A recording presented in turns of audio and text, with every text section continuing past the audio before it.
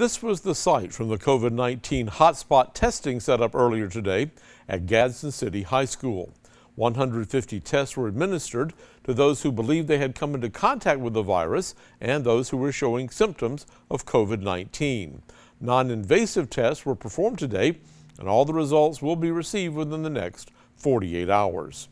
The number of daily COVID-19 cases across Alabama continues to decline. Between last night and this evening, the Alabama Department of Public Health has recorded fewer than 700 cases. As of this evening, 107,483 people have contracted the virus since the pandemic began. More than 13,000 of those cases were confirmed in the past 14 days. The death toll has risen to more than 1,900, with 69 probable deaths still under investigation. A number we should also recognize is the more than 44,600 people who have now recovered from COVID-19.